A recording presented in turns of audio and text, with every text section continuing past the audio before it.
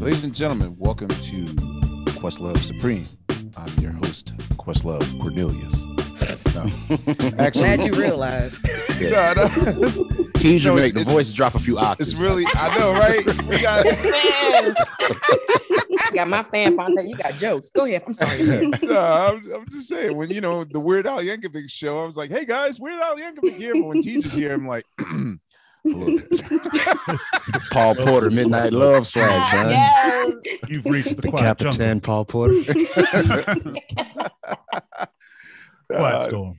Ladies and gentlemen, this is Questlove Supreme. I'm your host, Questlove. Wait, it just hit me. Should I even say that we're, you know, is Webby legit enough for us to be like, hell yeah, for that to be the preface to our title, like the Webby winning? Webby I don't winning. know, the alliteration, Image Award nominated. You know what I'm saying? Oh yeah, Who won that? Oh, we didn't. Who beat us? Was that Jamil? Yeah.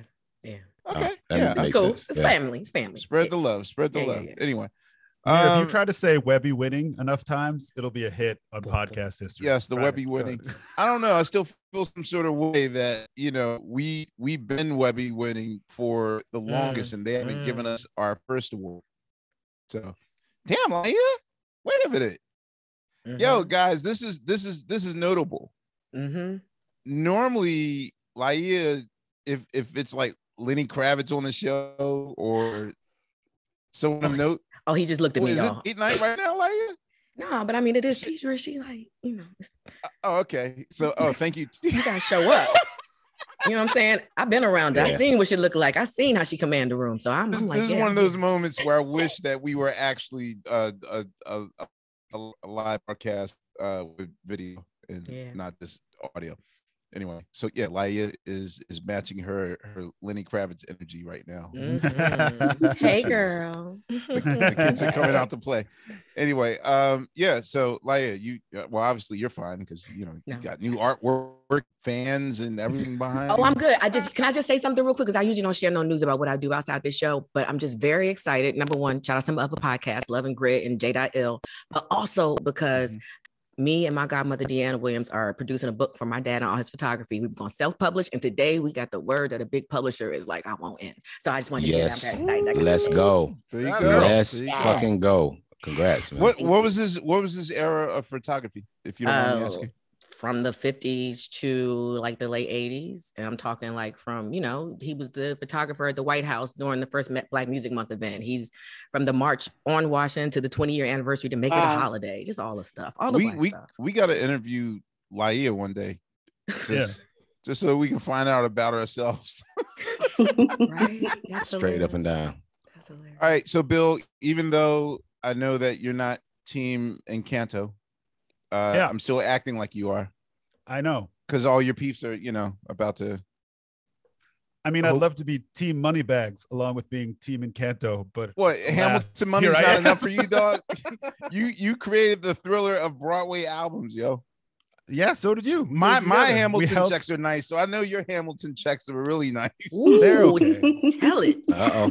So my girlfriend and I are getting a new condo. Yes, he said it. Yes, he said it. Did you hear it? Did you hear it? So wait a minute, you're moving out of what we've been seeing you. I'm staying in this place, but my girlfriend, they're selling. We rented there. They're selling her place, so we're buying a new place. Well, that's good, man. I'm not getting married. Everyone stop with the knowingly glances and everything. Hey, I've already been married. I don't believe you because Fonte rumble, young man, rumble. I was listening. I happened to be listening to a classic episode when Fonte was happily divorced and thought that was how his life was going to be. Oh man, the good old days. Yeah, the good old days. I mean, you know, we should all have bliss and happiness. That includes you too, Steve, Sugar Steve. Happiness, what? Happiness is a thing. Okay, all right. Happiness is a thing. Fontigolo, how's it going? Chilling, man. Everything's good, man. I'm good. I'm happy to have Teedra here today. This has been a long time coming. I feel like she's really one of the kind of quote unquote unsung heroes, you know, of the genre. And I'm just really happy to get her story today. So this is a dream come true for me, man. Awesome. It's still too young for unsung. Yes, not unsung, but you know, yeah. No, I was joking. It was just I know you. Yeah. Well, we're sunging her. Yeah. Well, yeah, as Fonte mentioned about our aforementioned guest, I'm gonna actually make it Afro mentioned. I think There you if go. it's there you go. I knew that Bill would instantly approve that. Webby winning. There you go. Webby winning and Afro mentioned, the two words that we're making official.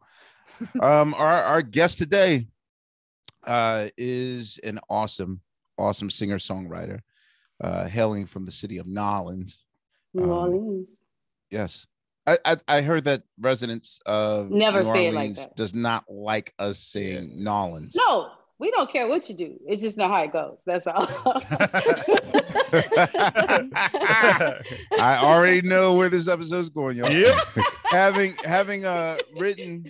having written for the likes of Mary J. Blige, Nivea.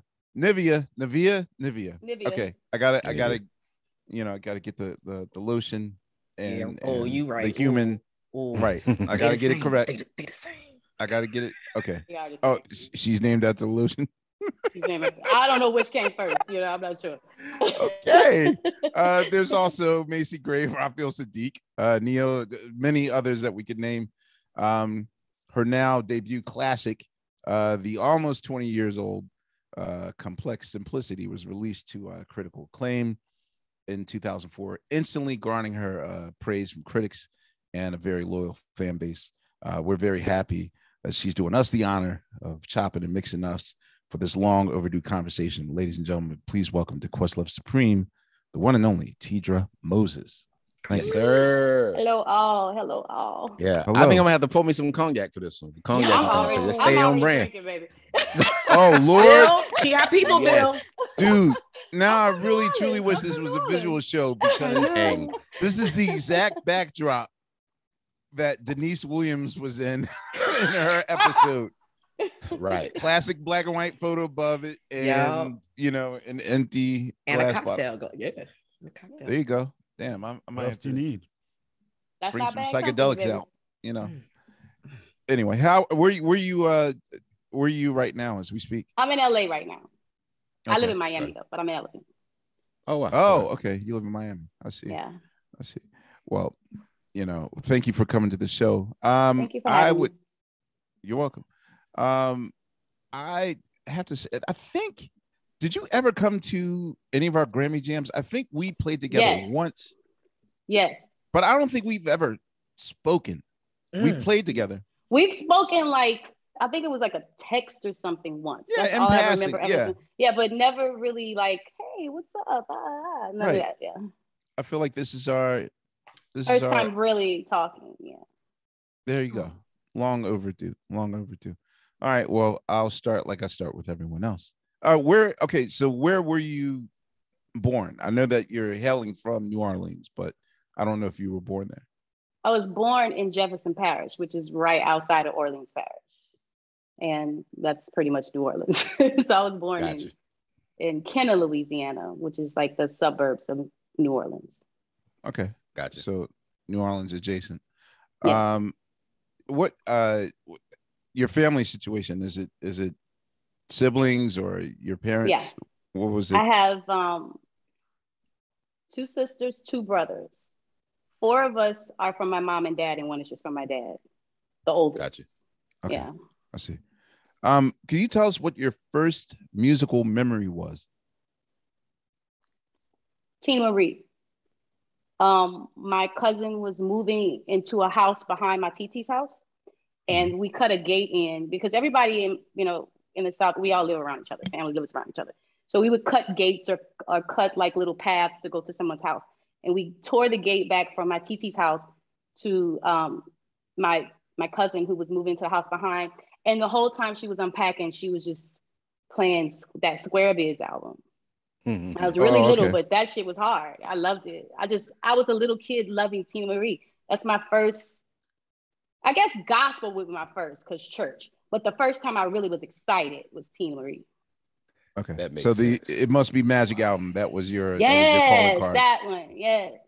Okay. It must be that. Yeah, so good. And she was just unpacking and dancing and like all in her zone. It was her first place, And I was just watching and I was loving the music and I was supposed to be helping, but I was a little kid, so I couldn't really help. But that's my first memory of music, yeah. I see. Did you any experience, like did you go through church as a singer or? No, I watched. And I think church made me feel like I felt like I wasn't good enough. Really? I had a sweet little soft voice, and church, like, I come from Southern Baptist church. And my mother was also a singer in the church. She was really big in our church, singing in like on the Southern Chitlin circuit of gospel. So they had such really powerful voices that I think I just never thought I was good enough. What was your mother's name? Shirley Moses. Okay. And so she pretty much didn't Denise Williams say the same thing, Amir? That's so weird that you said she was looking like that. I was like, Denise Williams. Exactly. Denise Williams didn't have a Southern gospel belter voice. So she just felt like, she had a sweet songbird voice and she just didn't feel like she belonged. So, okay. So you just tried to just blend in with the rest of the choir. You didn't do solos or anything. No. And I left New Orleans kind of before I developed my voice. I would walk around the house singing in the shower and sing to the radio, but I hadn't developed my voice yet. I didn't develop my voice till I got to California, like high school. So I was little while I was in the gospel. By the time we got to California, we didn't really go to church as much. And it wasn't Southern Baptist. It was just more like non-denominational type music, which is totally different. Okay. As far as your experience in New Orleans, could you describe what the environment was? Oftentimes I think everyone in New Orleans either, has second line experiences or, it's almost like if the movie Fame were a city, I would imagine it would be New Orleans, where people just bust out. Like, everyone has to sing or do something musical just to live or breathe or whatever. Was that the experience for you down there? Like, it's just music everywhere all day, even if it's not down to like, even if it's not as extensive as the second line. You in New Orleans, it's music and partying all the time. Music, partying, and drinking. And drinking and eating. Yeah. Every time I go to New Orleans, everything. I just know 10 pounds. You just got to just give yourself that grace because it's over with. Exactly. There's no such thing as being a pescatarian or a vegetarian. You can't do any of that stuff there. You just eat, Whole plate brown. And no vegetables. And if they are, they're fried. So it's like in New Orleans, growing up in New Orleans, there's music everywhere from, jazz on the streets, if you're in the city, to gospel. Gospel's very, very big there. Zydeco. Then there came bounce, and hip hop was always big for us. But before bounce, we just listened to New York hip hop, so it was like more based on that, and music everywhere. I don't ever recall, like even the school I went to all Black school, private school by the name of St. Joan of Arc, and we had choir, and our teacher was a lady named Miss Shatters who passed not too long ago, but she's like the first person that kind of showed me my voice. We just had music everywhere. Sundays on church, Tuesdays and Wednesdays or whatever for choir rehearsal. All my brother and his turn music everywhere. We had block parties, and then outside of that, then you do have second lines, and it's just music everywhere. It's to the point that you don't even notice it. Mm-hmm. It's just there. I want to ask you a question, since you're from the area, about Zydeco, because that's just a kind of music that we didn't really, in the Carolinas, we didn't really get a lot of it. But like a lot of my homies, like Louisiana, Texas, you know what I'm saying? Like, and it has a big Black following. Like I follow a lot of like dance stuff on IG, like a lot of dancers. And there's like some Zydeco dance, like they was doing. Them motherfuckers was getting it. They like was killing it. Zydeco is it's not stepping. It's like you dance because you're dancing close. Like the man and the woman dance close, so it's not like a step. But it's crazy. Zydeco dancing. I just know the music. It was a club. Them it was dudes in cowboy hats and shit. It was all brothers, like brothers. They was. I've never seen Black Zydeco because all my Zydeco experiences are like the white guys. Well, there's that because it's a little bit more Cajun-ish than Creole. Mm-hmm. Do you understand what I'm saying? it's more Cajun Gatorish than Creole, which Cajun and Creole is totally different. It's kind of like white, black, basically. Pretty much. Creole is more black. Which part is, what's the black part? Creole. The black part is Creole. Black, okay. Creole is black and French, African and French. And then the Cajun is more from when the Louisiana Purchase happened, and it went all the way into Canada. And then they migrated down. The French Canadians migrated down to Louisiana, and they're kind of like above us. They're not really in the bottom. They're not at the bottom with us, the Creole people. But they mixed, eventually came down, but it's more like, here's a simple ththing. Creole, we eat our gumbo with rice. Red sauce. Oh, okay. All right. Cajuns eat their gumbo with like what do they eat it with? With potato salad. Say what now? It's just totally different. Yeah, exactly. It's really just totally different. Cajun, white French from Canada, Creole, African, French. Okay, so since you opened the door, now I got to ask: are your culinary skills as good as your musical skills? I can cook. I can really cook. But here's the thing: I started trying to be healthy, so I have to go back to my old ways to really, throw it down for you. Like, I don't use butter in everything anymore, but I use butter in everything when I'm cooking good, because that's the base of all the food. Really good butter. You know what I mean? Thanks. So I can cook. I can definitely. I mean, nobody's gonna leave my table not pleased, or my bedroom. But that's a whole nother story. I believe in yes, we will be over exactly. Yeah. All right. This is what I was here for. This is why I dressed like this. Yeah. Yes. It's working. It's like, you take all kind of like what you're trained to do in the South. You're trained in those areas. You go hard in those areas. Your bedroom, your kitchen. You get that together. You got everything good. Oh, that means your workout game must be amazing. Okay. I mean, yeah, because you got to have energy and you got to have room. Okay. All right. Okay. And I'm at a loss for words right now. I forgot. Who I was interviewing. So I was thinking about you talk about your LA days. I didn't know. Talk about your days with the Good Life Cafe. Like, I understood you came up kind of around that scene. Yeah. I moved to LA at 14. And I moved to LA, and I didn't move to LA. I moved to West Covina, which is in the Valley.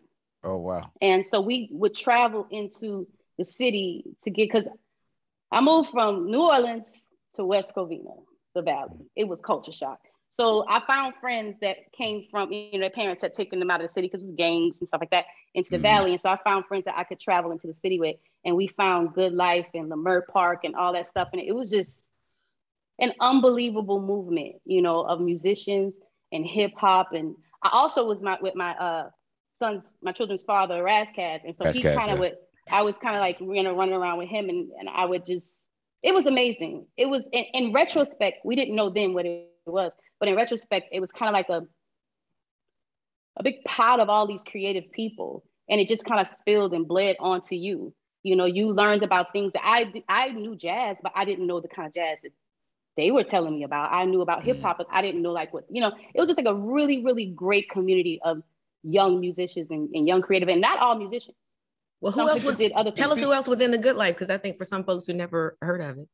Well, I wasn't in it. Okay, you were just affiliated. I don't want to claim she was there to witness it. I would witness it. I would witness it because they would have these functions, and people. The one that I probably was more versed with was Unity. Bigger B, I think his name was. He did this thing called Unity. Okay. Yeah, and he had this thing where he would bring all of these different artists to LA. He was like the first person to bring all these different artists to LA. I knew Good Life and I would be around that, but what I paid attention to more so is when Raz would go to Good Life. I mean, not Good Life, Unity. And we would see like Wu-Tang Clan, all these different people that really weren't coming to LA, when they were first starting. Mm-hmm. But Good Life was more something that I was around a few times. Unity was, to me, the thing that I don't think gets talked about enough in LA. Bigger B had a whole movement. I think the first person that kind of had this going on, it was pre my time, was the Uncle Jam Army guy. Uncle Jam's Army, gotcha. But Bigger B was like that for real hip hop and true hip hop lovers, And I was just kind of like a tag along with Raz. That's what I was doing. Were y'all both? Okay. Oh no, I was going to say that it just hit me that my first year at Fallon, this new filmmaker named Ava DuVernay came to interview me. I believe her first film project was about the Good Life Cafe. Oh wow. I think it was called it was called This Is the Life, I think. I saw that. Yeah, but has that officially, have you guys seen it? Has it officially come out? Or? I saw it. It was on Showtime or something. I saw it before. Okay. I think I don't want to lie, Quest. Maybe that's not what I saw, but I saw a documentary type of thing about Good Life. Yeah, no, hopefully that was her first joint. Okay. Yeah, I know that's that. Yeah, for it's I know, but Bus Driver, one of my favorite underground, or I hate saying underground. It's such a, it's like damning someone to only the purple property at the beginning of the Monopoly board. But critically, if you're a fan of like Freestyle Fellowship, the Jurassic 5 cats, that's very cats Good like, Life. Yeah, Pitcher John. Oh, Medusa, like Medusa, yes. Yeah, I'll say, like, when we first started, even though they were at the tail end of Far Side also, like if we were at the tail end of they were at the tail end of their era. That's when the Roots first started coming out there. But we like met a lot of those guys. So almost felt like we were, their distant cousins, often doing shows out there. And also why don't more people, can I ask a question really quickly? Mm-hmm. Why don't more people talk about the Far Side? Because I think the Far Side for the West Coast was kind of like, and maybe this is overstepping, it's comparable to Tribe Called Quest to a certain extent. 100%. 100%. Bizarre Ride. I mean, that's it. That's Midnight Marauders, West Coast. Like, but their name doesn't come up like that. Because the thing is that, unfortunately, yeah, I was trying to figure out another a 2-piece with Biscuit, which is like Biggie. Like, unfortunately, it's like, for the Far Side, one, it's been 30 years, and it's really technically 2 albums. Like, but that album, that one album, no Amir. Like, they took themselves out the running, even though both albums were classic. And here's the thing: Eminem will say all day that literally Eminem's, said this a billion times, that his whole presentation, like the cartoony voice, the wordplay, all that stuff, like Bizarre Ride to the Far Side was Eminem's blueprint for the first three records of his. Like, if you listen to him rhyme and all that stuff, like the cartoony voice and all that stuff, like he's essentially just, that's him just overdosing on the Far Side. Yeah, you're right. Definitely for a lot of, I mean, I wasn't those people that like went territorial, like, oh, they're East Coast, they're West Coast, but I definitely remember them changing the perception of what we thought Los Angeles rappers were. Nah, for us, it was, for us on this side, it was Far Side, of course, absolutely Souls of Mischief, and the Alcoholics. They was like, man, listen, them was my niggas. I love them. Yeah. But I'll say that when we heard Bizarre Ride to the Far Side, that was the prime reason why we put Scott Storch in the Roots, because they were using, it's so weird that even though Tribe had been doing it, the way that Jay Swift was using Fender Rhodes on that album, like I couldn't even, the whole tremolo sound and all that stuff, like I was like, we need that sound too. So enter Scott Storch coming into the Roots, and but yeah, we don't actually, they've reunited with the, is it Booty Brown that's not in the group? Or I know that Fat Lip is back. Fat Lip, I think. No, Fat Lip is back. So now it's Fat Lip, Trey. It's never everybody. And Amani. Yeah, man. That frustrates me so much, me too. Like, now I just love what they did, and I just would really like it. And when people are talking about that era, they would get a little bit more, because I saw how much they influenced a lot of the rappers that came after them on the West Coast. All right. My gift to hip hop is I got to start a life coaching service for rappers. No, it's real. Like, I'm currently, I don't even know if I should say this. I'm trying to get my life coach to talk to both Run and D about how much valuable time they are wasting. Because I mean, Run DMC is like our Rolling Stones, yo. Yeah. And for them to just, it's a Not communication issue. And I've talked to both of them, and they're down to like, yeah, okay, I'll do the life coach. Like hip hop needs this. And if you can, I see what you're you saying. went through it. So you got to get the guys together. You basically saying they got to be together so that we can champion them, so then they can really win, and we can champion them like a lot of these other legends. Yes, I got it. So right now, the Far Side is back as the Far Side, although technically now they spell it with an F and not a PH. So I'm assuming. Wait a minute. It's some legal shit, probably. Fonte's scrounging his head. You don't know what's happening right now with the. Like, I had no idea none of this was happening. Not with the F. So they're now, if you go on their Instagram page as the Far Side, 2 words, FARSIDE. Like the cartoon. Snap! Right, like how's that more legal than whatever? Yeah, but it's 3/4 of them are back now. So did it weird him out when you finally became transparent with your voice and sort of came out the shadows, like, okay, I'm singing, I'm pursuing this? Did it? No, I don't think it weirded him out. I just remember we weren't together at this point. He introduced me to the guy, Paul Pauly, that I did the first time when we started working. Paul Pauly started working, and then he was supposed to be involved. But I think it was just like, this is my baby mama. She's singing. You know what I mean? So he didn't really pay attention. And I remember one day we were driving somewhere, and he was like, this is really good. We're going to make a lot of money. We sick. See. Wow. No, I only asked that because, I dated someone who never revealed to me that she was a classically trained pianist. Oh, wow. So I accidentally. How long, Quest? Did you date her?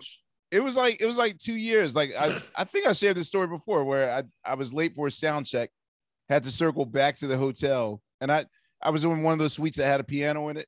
You ain't and she was just, I mean, it was like a couple of steps above like for a lease. I mean, it wasn't like, it was like, like I walked in the room and I'm like, what is this? It's like 2 years. Like, you didn't tell me you know how to play piano. So yeah, that was weird to me. That's what I meant. Yeah. Like, did you hold it back for so long? No, like, he knew because he knew I could have like a little, he knew I could sing a little because he would hear me around the house singing or, little things like that. But so you said that your first entry into the business wasn't even with singing. It was with fashion first. Yeah. My best friend was a wardrobe. She still is to this day a designer, Nadra Kinsey. She was a wardrobe stylist at the time. And I needed money. I got laid off from my job from sitting there surfing the internet too long. I was bored. What were you? What was your job beforehand? I was an administrator, assistant administrator at a architectural firm that built. You was bored. I was bored as shit, girl. And the internet was new, so I would just be on the internet looking at anything I could look at. And this is back when it was dial-up. So. Oh man! Oh wow! So you tying up their phone? Yeah. Spending that money. Up their phone. I'm shocked that she's not an OK player, yo. Yeah, right. I'm shocked she's not a vet. Yeah.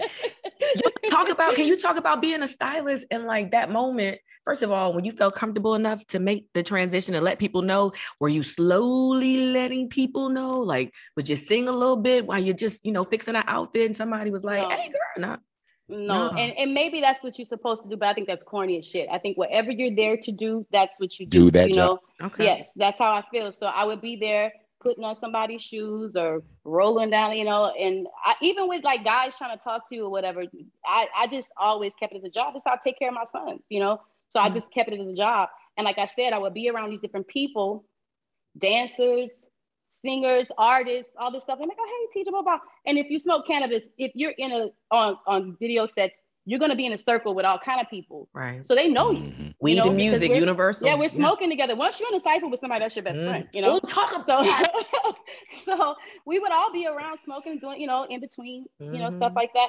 But I just never mentioned it because, first of all, I'm shy, which nobody knows that. I can tell. I can believe it. When it comes to her talent, I believe you're shy. That's why I don't like rejection. You know what I mean? Yeah. So if someone was to tell me I wasn't good, it was going to either get violent or sad. One of the two. I was going to either cry or hit you. Teedra Moses. True Sagittarius energy. Yes. Yeah, you see him a little overly humble. Violent or sad. Violent. You went full Kiki Wyatt on us, okay? No. I'm better now, but the thing is, back then I didn't like. Wait a minute. She didn't deny. She just said, I was young, but no one knew because I was just doing my job and I just was appreciative of what I was doing at that time. And I remember Raz and I broke up, and that's when I started pursuing it because it was like, I saw my friend doing what she loved, and I stopped doing the wardrobe styling because I broke my leg.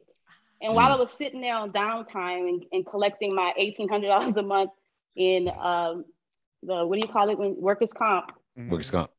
I was like, "Oh, you gotta figure something out." And did y'all have the twins at that point? Y'all, the twins were born full-fledged in this thing. They were like 3 years old.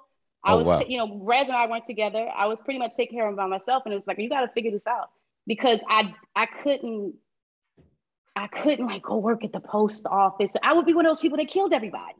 You know what I mean? Like I couldn't do that. But did you know you could write a song? Did you? But she's better now. And I'm like, but did you know that? See, when I say this, I'm saying that from the standpoint, you can't stifle things in you. You can't like suppress these things. It may come out wrong. It's gonna come out in one way or the other. And it might not be good. Sure. So I did know I could write songs because I would get Raz would get these packs from J Dilla.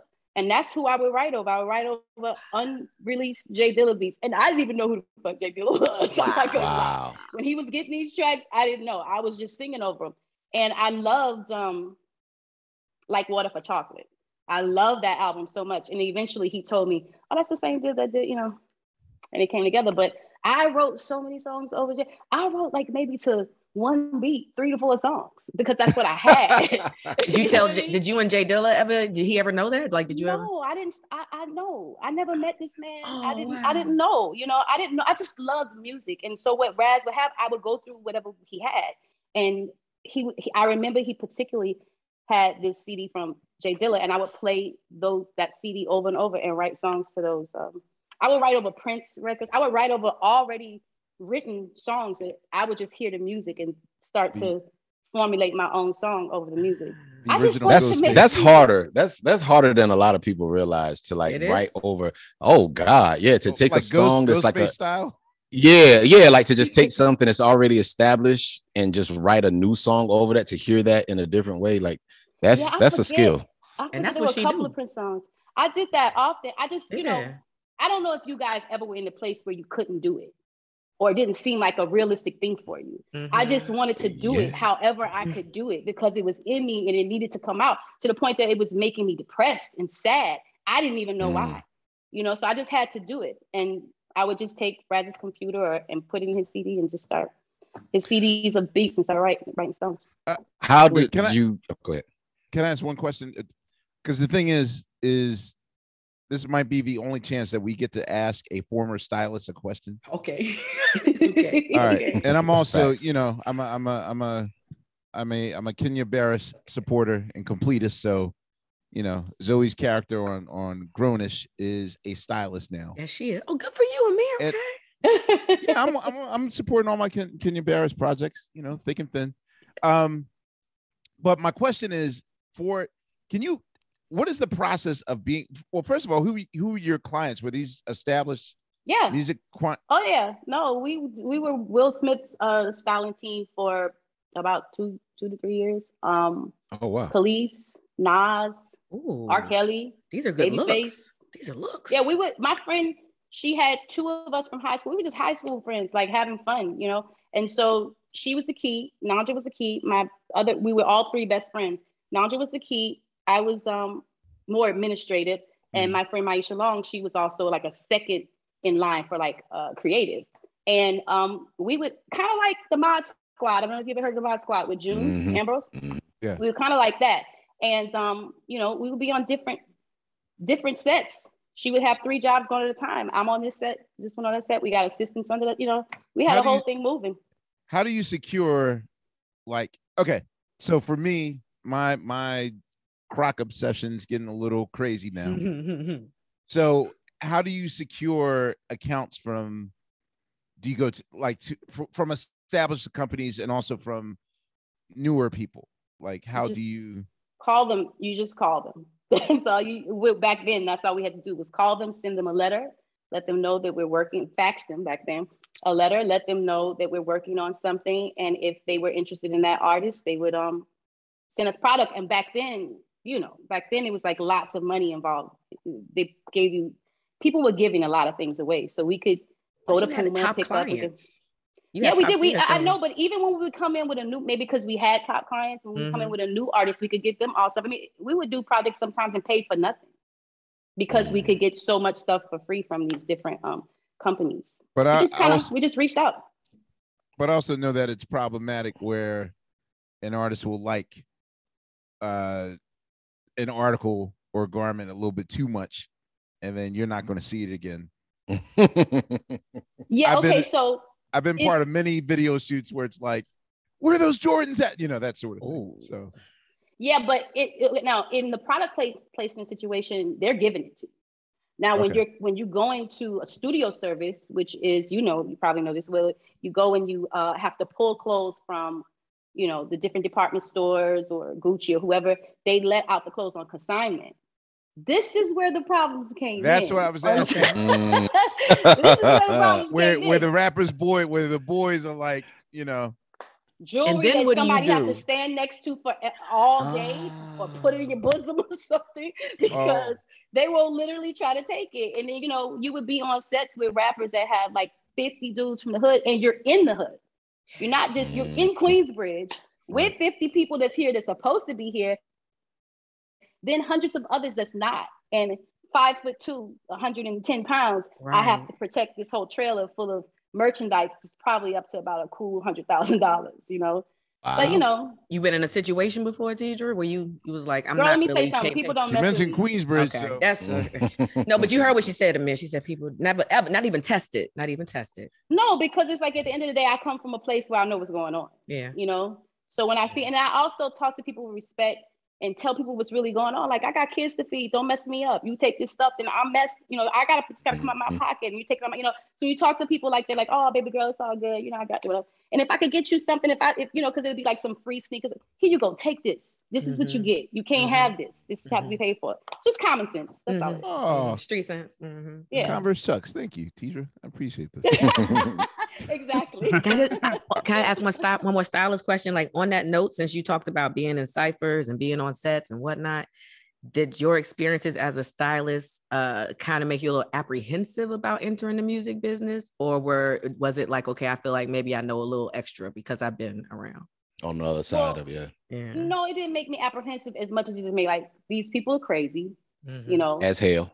They crazy, and it's different. You know what I mean? So like, I learned then this is not real world. Like, you're from a place where when someone says, hey, teacher, how you doing? They really mean that. They mean it. When I'm from in New Orleans, your face is what you see on somebody's face is what it is. And now I'm in this situation where you cannot tell who's real, who's not, or what their intentions are. So then I just got to this place where I just assume everybody was fake. It's better that way. Surprise me. Yeah. Surprise me. Be surprised when you see real. And it helped me moving forward and it helped me moving forward in the music to realize that there are way more good people than I thought. When you start out thinking everybody's a little phony and fake, and then when you start to meet genuine people and you connect with your tribe, it gets really cool. So it helped me to think that I could endure it knowing what I was getting into. How did you make the transition from styling to songwriting? I broke my leg. We were doing a job in like Topanga Canyon or something like that. And I had taken time off, and this was my first job back, because now I'm hating styling. I got to the point where I was hating styling, just like I was hating me. What was the straw that broke the camel's back? I broke my leg. No, I don't. I kind of meant the client, but okay, I get it. And I just kind of like I was healing up to go back to something that I loved working with my friends and all this stuff, but as much as I like clothes, I like putting them on myself. I'm not I'm not a person of service type of person, you know. Word. I'm really an artist, you know. I'm really an artist. So it was just strange for me to kind of want to do this, not open up my mouth and tell anybody I want to do it, but I'm putting clothes on people that are doing it and no envy of them. It just became very frustrating. Like, I don't want to do this anymore. And God literally broke my leg and sat me down and made me have to figure out what I really wanted to do and come to terms with, because I already knew. Just come to terms with, like, go for it. Raz did something real foul to me and he just had to help me. He didn't have a choice. He did something so foul that he didn't have a choice to deny me what I was asking. And that's kind of how it started. From the songwriter. Yeah. So, okay, without getting into what he did. So when you say he did was that he put you on in some way, like with a job of songwriting? He just introduced me to someone. The first person I went to sit down with before I even went to go make my album was Rodney Jerkins. He was working on my friend, you guys have to pardon me. I smoke a lot of cannabis and my brain cells be trying to get it together. When I could have loved her more. But my friend, he works with, because at the time we had worked with Will Smith for years, and my friend, he worked with Will Smith, and so he put me, he knew lots of different producers, and he was really good friends with Rodney Jerkins, and he just would hear things. I don't know how he knew I wrote. Maybe I recorded something over a beat or whatever, and I let him hear because he was my friend, so I didn't mind letting him hear it or whatever. And he was like, "Yo, Teedra, come." He's writing for Destiny's Child. He's working on Destiny's Child's album right now. Come to the studio and meet Rodney and blah, blah, blah, blah. And that's like the first person I sat down with. And I think that's when Raz started to take it serious, that I might really start doing this, you know? And then when that thing happened, and then he just was like, okay, cool, I'll introduce you to Paul Pauly. And Paul Pauly and I just started kind of getting a vibe going. And Paul Pauly, I don't think thought I was that good. He was like, you got to sing more, you got to push more, you got blah, blah, blah. And I was thinking, I don't really want to do that, but okay, I'll try, because I just wanted to make music. And we just kind of started going from there, but I don't know. Well, before we get into that, which is your songwriting stuff, Dip It Low, how did that come about? All of my songwriting came about while I was working with Paul Pauly, working on my album. They were all songs for me. Every song I gave away until I started to actively write songs for others, which I learned I wasn't really good at writing for other people. I was better at writing songs for myself and then letting them fit into my outfit. You know what I mean? So yeah, that's where all of my songs came from that. Is it hard writing for other people because, you know, you would have to know their life experience in order to speak for them? I think Quest goes back to being a stylist. I didn't really want to do it.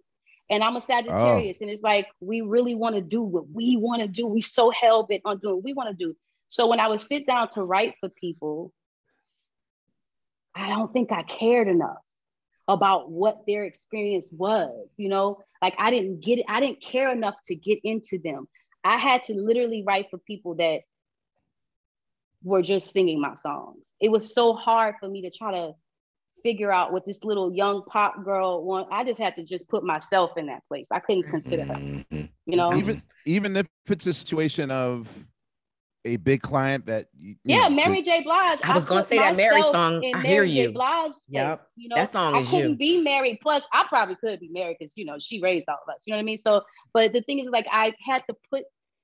My way of learning how to do it was to say, okay, you become this. Now you become this, because trying to pull it out of them or have these some people, it's just like with styling. Some people don't know what they want to say. Yeah. You know, some people don't know what they want to do. And you just got to give it to them. Yeah, it's very hard to pull personality and all this stuff out of it, because you have to understand it also at this time, we're doing better now. But this time when I was writing, it was trash out there. So I'm coming in and I'm singing this song and it sounds so great in the air. I was like, oh, and I was like, I love it. I love it. I love it. This is great. This is great. This is great. But the bitch can't sing. So now she's trying to sing the song and you hate the song. And you hate it. And you end up. You're looking at me. And I did my job. So are you there 9 times out of 10 for the vocal tracking? Like, do they want you there? Sometimes. And then sometimes not. But if I'm there, you know what I'm doing, Quest? I'm putting the voice on. I'm just going to layer myself all over this thing and we're going to sound good and it's going to be good. Nah, straight up. And that was straight the up. trick. That was the trick. Just are layer y'all yourself twins? all in there. You and Fonte. I'm Yo, it's really listen. me. Amir, are you peeping that like That's why I fuck with Teedra. Journey and everything. I was thinking about this earlier. I was like, Teedra and Fonte are parallel. Dude, like everything she's saying, best friends in our head. Yeah. straight up and down. We and her, we didn't talk on Twitter about doing something. Listen, no, everything you're saying, nothing. it's coming. It's coming. We just, for the right time, but it's coming. But no, seriously, everything you're saying, Teedra, that was exactly like what I saw kind of like working as a songwriter. And it was just one of those things where it's like, okay, I done wrote the song, I done sang it, I done tracked it, produced it. I might as well keep this shit for me. Nigga, you know what I'm saying? Like, rather than sending it to whoever else. And you spend a lot of money. I've never been signed to a publishing company. So nobody was putting me in the studios. This is before home studios and all that. I'm spending all this money to go in these studios to write these songs now. You know what I mean? I'm spending all my money to go in these studios. Sometimes I will go in and they will put me in or whatever. But when you're gunning to just get a song to an artist, you're gonna go and be proactive and figure it out yourself. And then you're loving it, you love it. And then we go in and she can't sing it and you're mad at me. And I just never understood that. Like I said, we're doing better now with getting artists that can actually perform, but back then it was rough. Yeah, that was why I think like we saw like pre-auto-tune. So they weren't even auto-tuning these girls, Oh, I was boy. like, Lord. Yeah, it was. Yeah, that was why I think we saw like in like the early 2000s, like when you saw like Neo, Carrie Hilson, who else? Like Sean Garrett, like you started seeing those songwriters kind of become artists. Like I saw that shit coming. I'm like, wow, all the work that they doing, yeah, they might as well put the shit out on themselves. Let me add this, Fonte. The producer's getting 40,000 a track, and I'm getting. Let's talk about it. Let's talk all the way about it. Right. Let's hear y'all talk about it. Talk about Man, well, I'll let Teedra. Yeah, go in. You're not getting paid. You're not getting paid the producer gets paid for making a track. He gets a front end and a back end. I don't know if it's changed now because I don't really write for people like that no more. My piece is with myself at this point. Nah, it's worse. It's even worse. I don't do it anymore either, but it's But the thing is so that you don't write on spec anymore. That's what I write. Songwriters are supposed to write on spec. Yeah, and I'm not a work for hire person. I'm just not there. And I've never been a publishing company. I found that like, whoa, okay. No, and I own my own stuff, so I'm gonna eat either way because people like me, and I can just sell my own stuff and I'll be all right. Take us on what's the beginning or the genesis of what we now know as complex simplicity? Like the moment where you're like, all right, let's go. This shit on my own. I'm ready. Listen, this is the part I've been waiting for. Let's go. So Raz is the thing, right? Yeah. Family's complete. We're not coming back after this, right? It's done. We're not doing this after that. But I did take him back because, that's how it was. But I moved to a new place, left, and we get back together. And then I'm like, okay, I can't do this anymore. He introduces me to this producer. But in this interim of us not being together and me meeting the producer, my mom dies. That's my whole world. My family is everything to me. I was 24, 5, something like that. I have these 2 sons. The father is not. He didn't want kids. He told me that or something. Here's what it is. And I'm stuck. And it literally was like, I don't know how else to explain it, but it was like I wasn't going to breathe unless I got this stuff out of me. I wasn't going to breathe unless I got all this pain out of me. And that's really what it came from. Me just writing, going every day to Paulie's house in Glendale, and I lived in Pasadena, which is very close to each other in LA, and going to his house every day and just, first of all, the night before, standing in front of the mirror the entire time, just writing songs, singing to myself, writing songs, because trying to make myself happy. I was very sad. And then going in the next day and laying these songs. And I remember we got down to this song that was called, what's the last song on my album? Do you remember the one to Mama? Complex. Yeah, it was out of my head. I Think of You. I Think of You. Yeah. Shout out to Cannabis. But anyway, so I not the rapper. I was trying to perform it in the studio, and I just kept falling. They felt so bad for me. I literally would just keep trying to sing it, and if I would get one note out, I would fall down to the ground and just start crying because it's just a year after she had passed. And I really, when I look back in retrospect, Questlove was just me just trying to get all this pain. I didn't care about none of y'all hearing this record. I didn't care about if it was going to be number one. That's why when people say, oh, we wish this would I had no, you have to put intentions behind things. I had no intention but to get it out. Just to get it out. What happened to it, I didn't care. And then when one day, Paulie was dropping me off at my house and he was leaving, I was like, we should call it simplistic or something. I said it backwards. I said something like simple complexity or something like that. And he was like, yeah, complex simplicity. Yeah. And then I started to think about it, like maybe about a year after it came out. And it was like literally what my life was at that time. It was literally what my life was at that time. Complex simplicity. I was just, life happens, but I didn't understand that. I was too young to understand. People die, your man cheat and do horrible things to you. He might not even stay and keep his kids. You got kids, you know, I wasn't equipped at all for the life I have fallen into. And complex simplicity was the beginning of me starting to understand my path and how I had to go. It was like literally like, I guess it's just, that was the diary of me growing up. Talk about Paulie, because I never knew, like, I mean, I had never seen him produce. I don't know if he did anything after that, but your record was the first time I really saw him, you know, really featured in that way. What was his story and what was his background? He is Armenian and comes from wealth. His family owned like jewelry stores and stuff like that, but he loved music. He loved music so much. And I think the thing I knew that he did before Complex Simplicity that did really well was That's the Joint, That's the Jam, Turn It Up. Like, oh, yeah, he did. Yeah, he did do that. He did Joyce Jams, Black Eyed Peas, right. Yeah, he did that, and he worked with Raz, and, you know, and I wasn't really eager to work with him. I wasn't at all. But the very first song that he, very first beat he gave me was not Caution. I want to be none less than right. What song is that? It's not Backstroke. It's not Backstroke. It's For Tears? No more tears. I'm so sorry. I know these are my songs. No, we know these songs. I'm mad at is that Caught Up? It's Caught Up. Caught Up. Yes. It was Caught Up. It was Caught Up.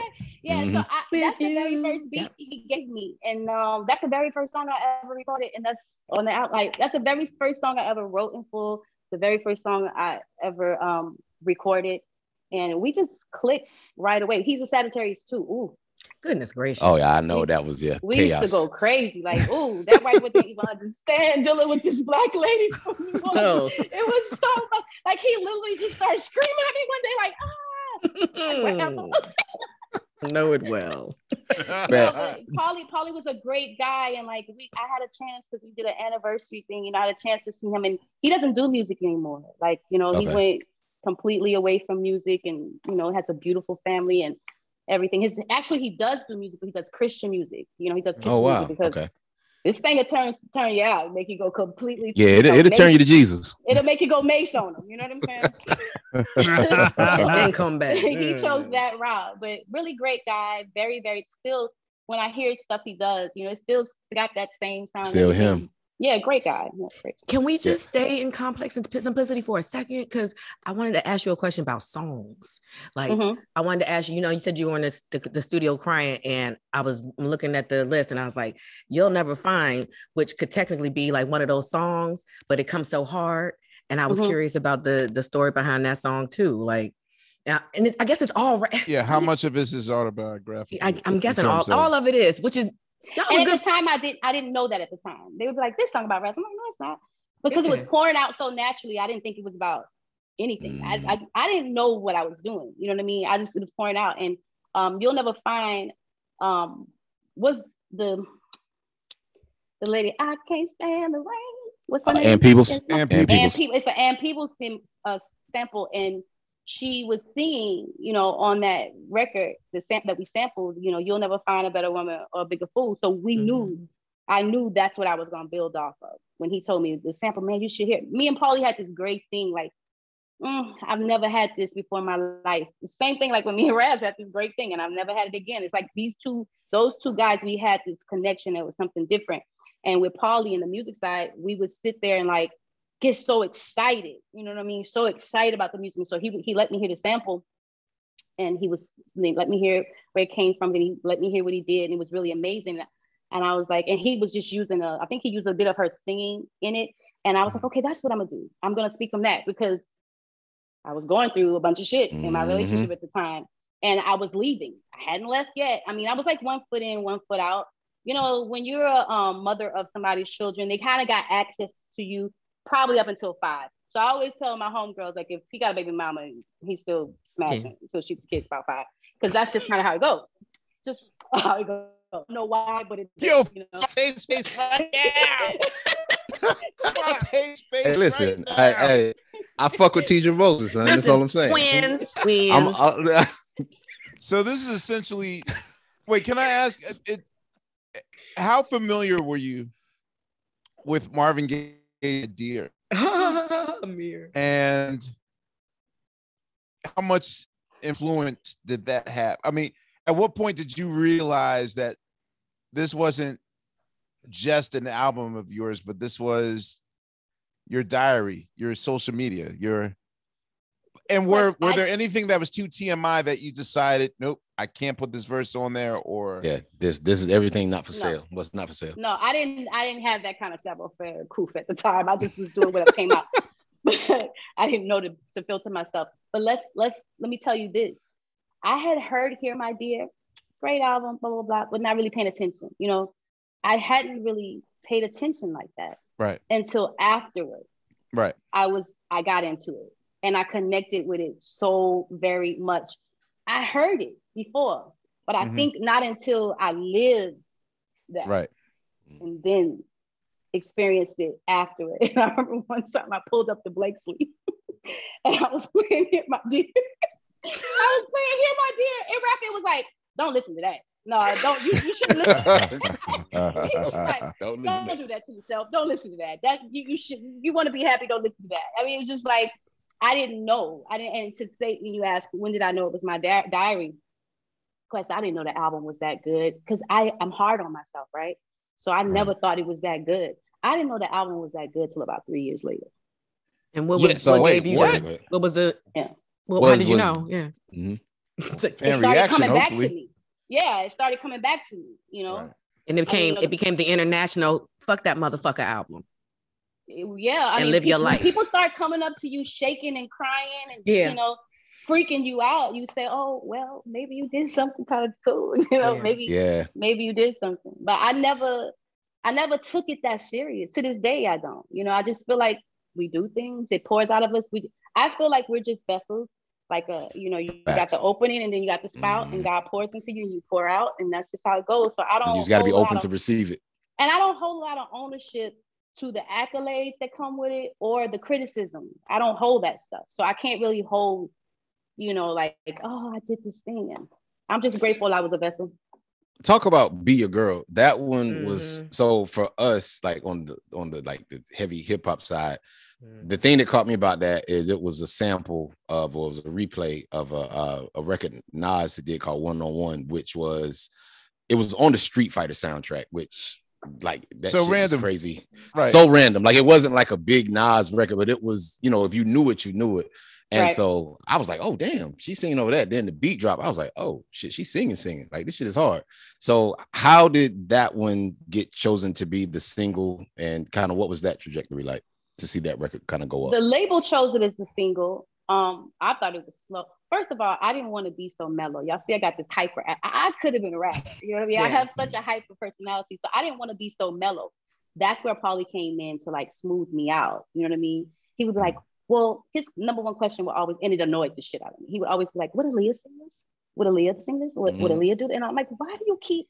Because I wasn't like, you know, like soft like that and sensual like that. I mean, maybe I was, and I just didn't see it. You know what I mean? Because my friend would always tell me that's always been you, but I didn't see it.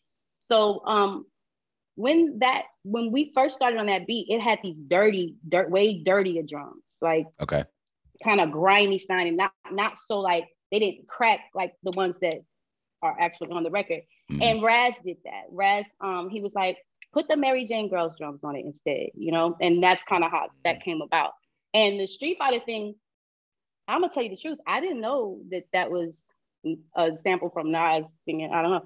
I just would watch Belly every day, multiple times, sitting on my couch smoking a joint, and probably sipping some type of $2 chuck from Trader Joe's. Yes, and, the shawl. Yes, the shawl. Whoa. Shawl. Yes, girl. These are the days where you just have to find a little coin to get through, you know? And so I would sit there and I would watch it, and I just got so infatuated with Nas. Like, I made this idea about who this man was that probably really wasn't him. And then I just got into like listening to his music and all of this stuff. You know, I was so into him that I just started writing this song, you know, with him in mind. Like, you know, it wasn't so much Africa. Particularly. Oh God, Amir, my least favorite quote. Well, where was he going? Where was he going? It's a continent. Where was he going? I put my money where my mouth is. I have a closet full of 20 Africas. I knew that. I was like, yo, I'm gonna make me some Africa's Far t-shirts. I'm my only client. I got like 20 Africa's Far t-shirts in my closet right now. I want one. That is my gym shirt. My pajama. Nah. Yeah. So with TVT, I wanted to ask you particularly, what was their deal as a label? I knew them particularly from just doing all Lil Jon stuff, you know what I'm saying? But what were your dealings with them? Yeah, TV Tunes, yeah.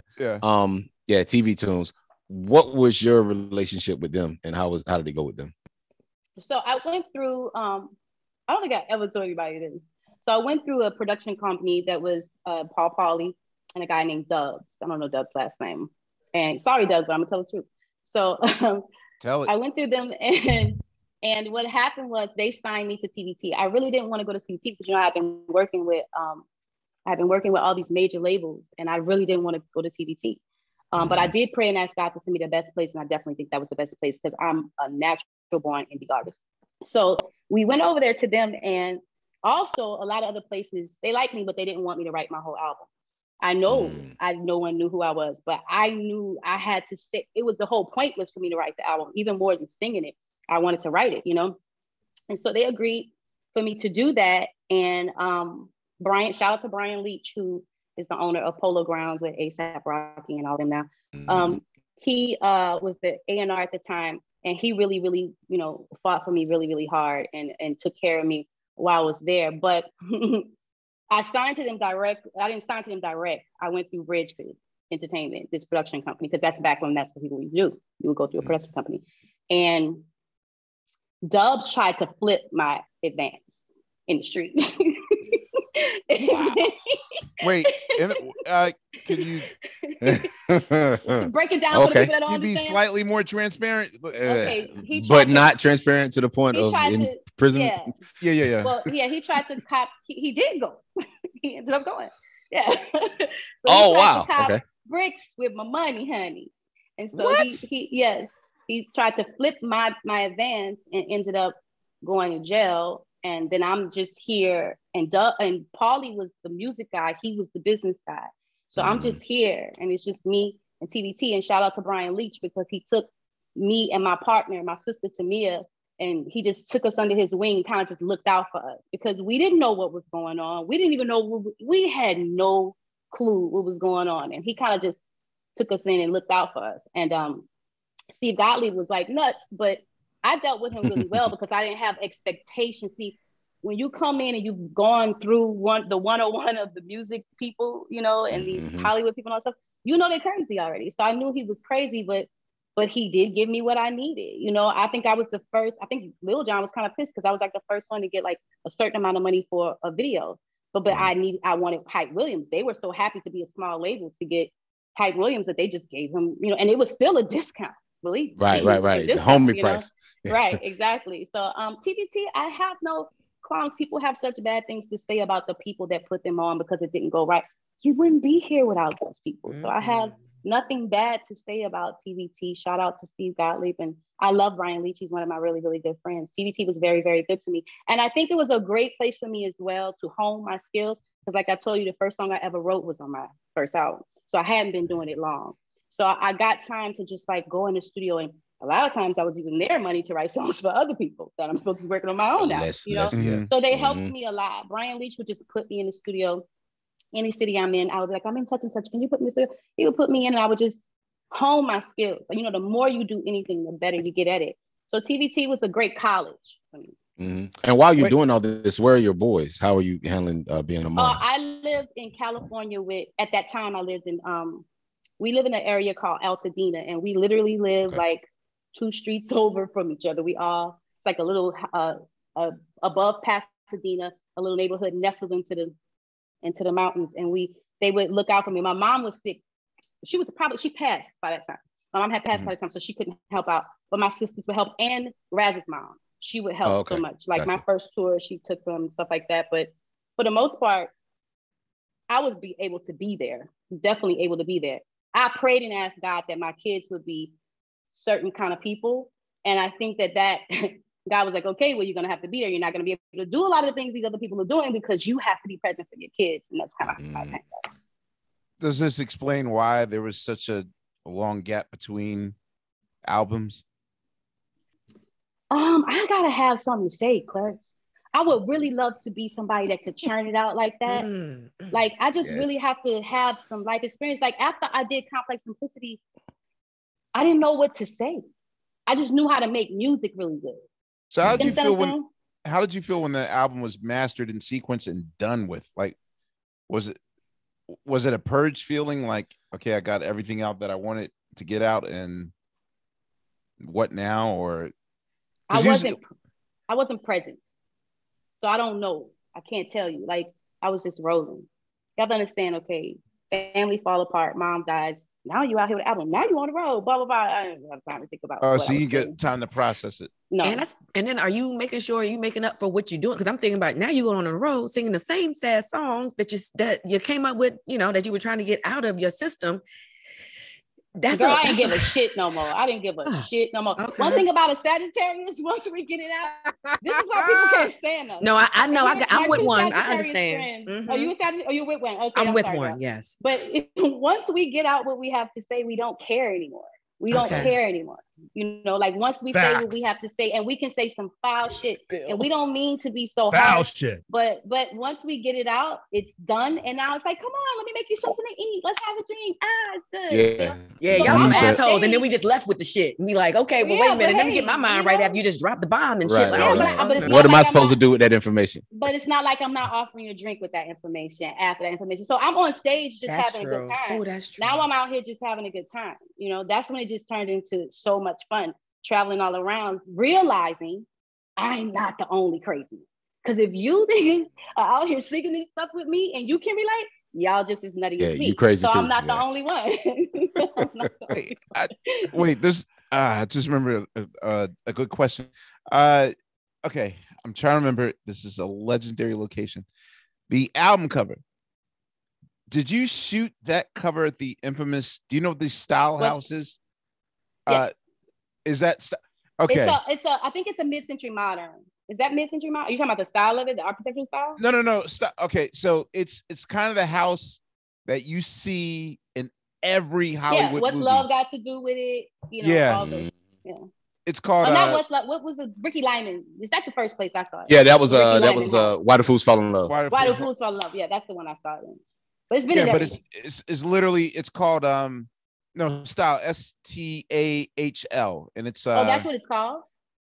Yeah, well, not the it's just that's the location. They titled it the Style House, and it's been used in over, at least 300. I mean, probably more than 500 Hollywood movies. But it's very recognizable. So when I saw that window thing and the backdrop, the only part of the house that's nice looking, unless they've upgraded. Yeah, I was going to ask you. Okay, because similar to the diner that Quentin Tarantino used in Pulp Fiction, which is another kind of Hollywood staple. Like this diner is never used to serve food. It's only used for movie houses to look like it's a diner. But I went in there once and it looked horrible. I always wanted to know, like, if that house was vintage or was it classic or empty. When I was there was still a lady living there. I mean, I don't know if it was this old couple, but the old lady was still in there. And I ended up I saw her in her bed and like she was kind of sick or whatever, but they had like carpet and it was kind of like only that that part of the house where the window is in that area, that's the only part of the house that is nice. I'm sure now they probably invested more money in it to make it better. But when I was maybe there, not. Or maybe not, because it was doing what it was doing either way. Because it's supposed to look like it's 1960 or 65. So that's not the part I'm talking about. I'm talking about the other part of the house where it's okay for it to look 1960s, but there were technical issues like mildew carpet. You know what I mean? Like these things can be changed out. You could put more carpet and still be 1960s. So what was the most apparent change in your life now that you made the transition from, not being a singer to being well known in singing? Like, what were the pros and cons of your newfound transition? The pros, as a writer, I started making a lot of money. Okay. That was really cool. I was literally without a place to live. I say homeless, but I was without a place to live because I could live with family, right? But I didn't have anywhere to live. I had to, I got evicted. Well, I didn't get evicted, but I had to leave before I got evicted. And me and the kids were just kind of like staying where we could.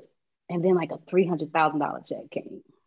Hey. And then it just started coming every 3 months, more and more and more. And that was cool. And was that was all songwriting money, royalties from songwriting? Because you have to understand, nobody was like checking for Complex Simplicity like that. That was just, artists that, that was probably like a little sprinkle in there somewhere, but it wasn't like the bulk of it. And that was really, really cool. That was cool to like go from having nothing and to see that like your intellectual property could garnish this. And people started to come at me, to kind of sign publishing. It felt very cool to say, no, I'm okay. So song placement money is good money if you can place it on the right artist. Yes, and I also think you gotta own your publishing, because if somebody gave you a check and now they taking, Steve Gottlieb used to tell me, he used to always try to get my publishing. He would say, Teedra, you must not believe in yourself. Who? You don't believe in it. Steve Gottlieb, the owner of TVT. He would say, you don't believe in yourself. You don't believe in yourself. Why wouldn't you sell your publishing? You must not believe in yourself. And I would literally laugh like that. I would laugh. I believe in myself. That's why I'm not selling the shit. Right. Like, fuck out of here. So that was my biggest change. And then because you have to understand, I didn't meet people. I wouldn't walk down the street and people notice. It wasn't anything like that. And not until I got to like Europe or something.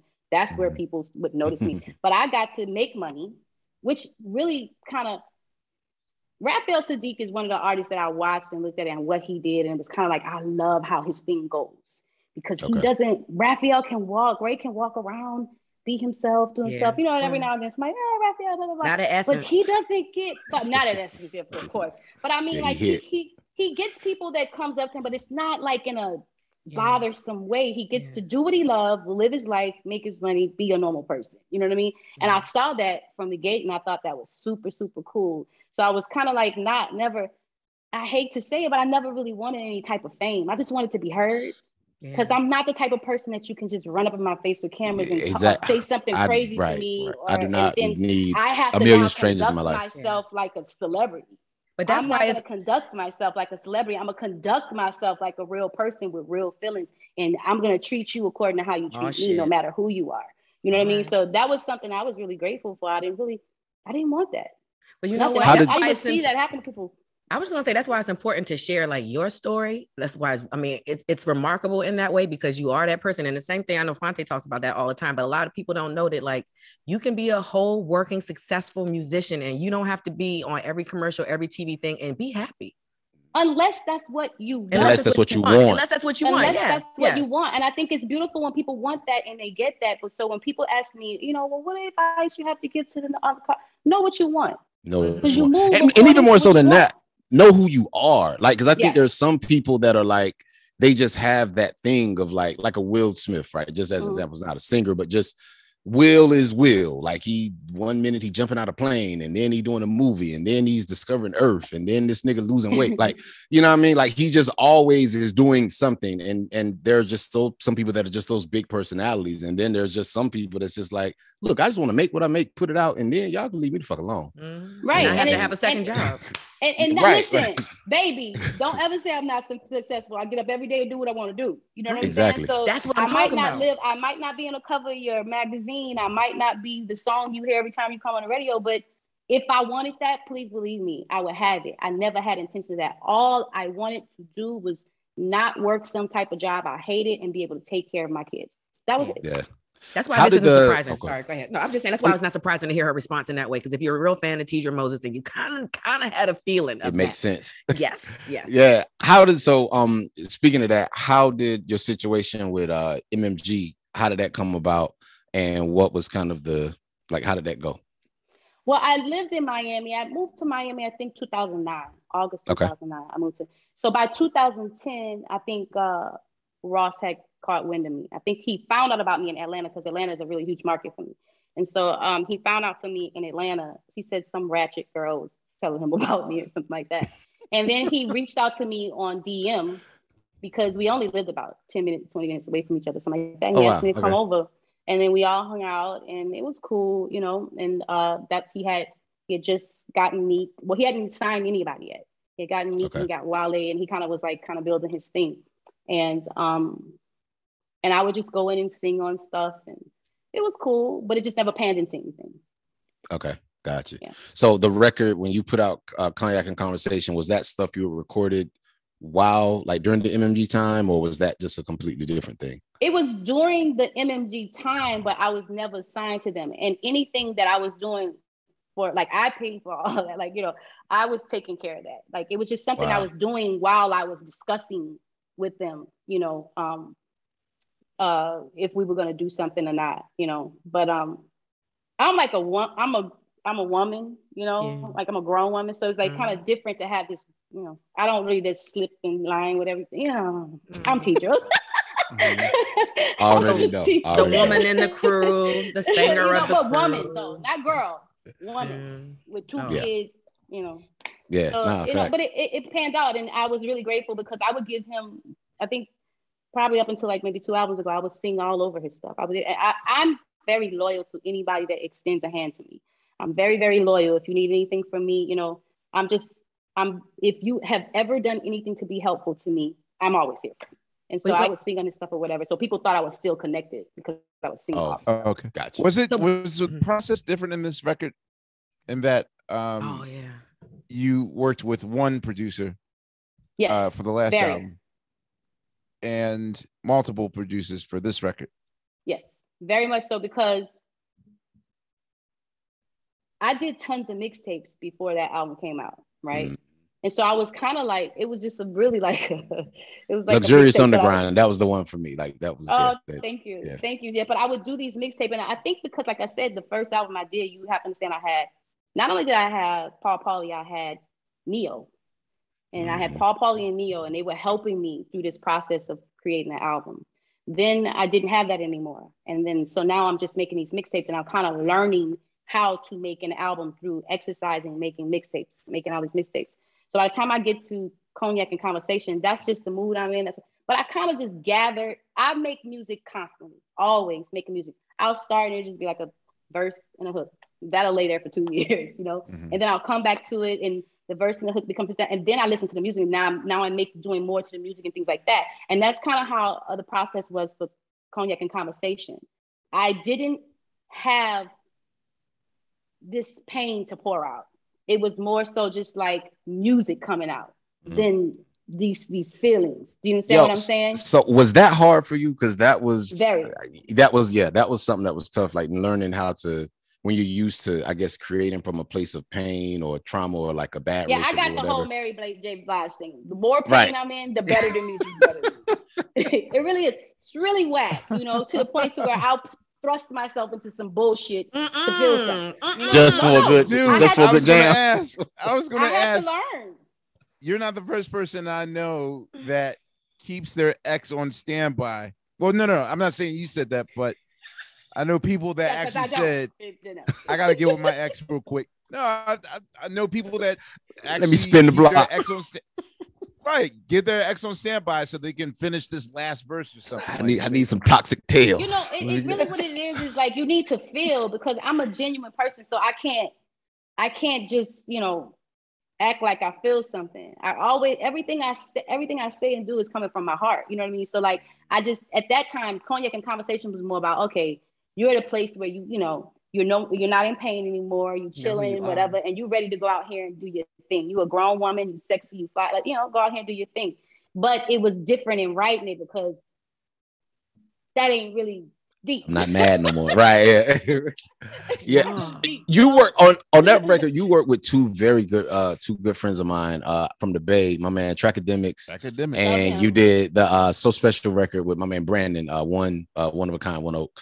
How did y'all link up? I was very surprised to see you and happily surprised to see you work with them. How did you come across their work? Oh my God. Wait, whoa. I never knew that's what One Oak stood for. Wait, yeah, One of a Kind. I didn't either. I'm sorry. I thought it was the address of the New York club. I'm okay. No, but I my mom like, why would he name himself after that night spot? Me too. Yeah, no, I definitely had to ask him that question, and he told me what was going on. I definitely had to ask him, why? Because I like Brandon. How you could have been Brandon? Right. That's how I always call him Brandon. That's how I was. Shout to them. The Bay is another place that a lot of support in the Bay, and I have cities in America and outside of America that are cities that I can always get my money from, and so the Bay was one of those cities. And Trackademics hit me a long time ago because he was just such a fan of, this is all social media how I met him, because he hit me and he was a fan of Complex Simplicity.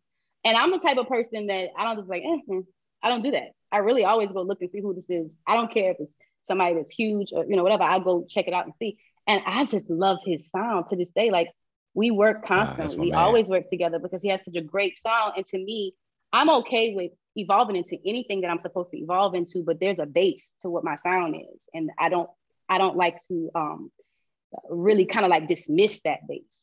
You know what I'm saying? Like, it can be something different and fresh and new, but it has to have that base. And he completely has that base. We call it champagne soul.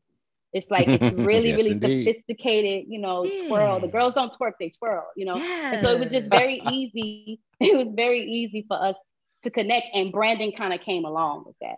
Yeah. Okay. Yeah, I like that the record. That was on the Luxurious Underground joint, the So Special and Missing You. Those are my two ones from that. I love both of those songs. Thank you very much. Missing You was like a spillage from the album that was supposed to be the Young Lioness. It was just spillage from this album that I dismantled. Yeah. So okay, yeah, the Young Lion. What happened? What happened with that record? Well, Paulie wasn't there anymore. I think Brian was dead set on me working with one producer like we did before. Okay. But like I said, I hate to be vulgar. People think it's vulgar, but I always say making music is, for me, I can't speak for other people, it's like having sex. And I'm not a very promiscuous woman because I can't connect with everybody like that. And I don't do things just to do them. You know what I mean? So me and Paulie, we had good sex. Y'all had a thing, we had the chemistry, and I just didn't find somebody else to do that with. So I would go out and work with all these different people, but I don't think that they were trying to recreate that thing. And so before we could figure that out, I was ready to go, and then TVT kind of just fell apart. It went bankrupt. In your material, I think the person that I hear that you have a really good chemistry with, and I don't know personally, if it compares to Paulie or not, but you and Bink, like, y'all do not fucking miss. Like, I love the records y'all do together. What was it like working with him? We really friends, Okay. Like, Bink and I are really friends. Like, Bink will call me and vent, and I'll listen. Yes, he will. Yes, he will. And so we Shout out to Bink. Shout out to Bink. Much love to Bink. Yeah, you will. And so I think that's the thing. I think that I've been in the studio with the most world-renowned and amazing producers, and like I said, it's like sex. It don't mean it's gonna work. You know what I'm saying? And I think me and Bink just have a good chemistry. I think because I really genuinely like him and he genuinely like me, and we care about each other, so it comes out like that. And I wish I could just have sex with anybody, but I can't. And that's kind of how it is with music. I can come in here and I can have every good intentions to make this great, but if it doesn't click, I don't know how to go in the mode of like, this isn't clicking, make it click. I don't know how to do that because I feel like I'm in my sweet spot when it's like rolling.